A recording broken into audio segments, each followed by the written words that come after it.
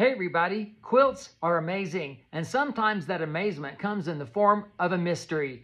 Old quilts in particular have so many things going on, and we can't ask the maker what they were thinking, but look at this quilt. It's got all of these blocks just kind of hodgepodge thrown together like in a pot of stew, and yet there's still a little bit of organization. Just look at these three rings, and then look at how these designs are repeating as well. I have to believe that this maker just had a lot of leftover blocks, wanted to use them, and found a way to put them together. It is a crazy, amazing quilt, but I loved it so much that Alex Anderson and I did a quilt challenge based on this. And this is Alex Anderson's version, and this is my version of the quilt. Inspiration for quilts can be found anywhere, including these old, mysterious, amazing quilts.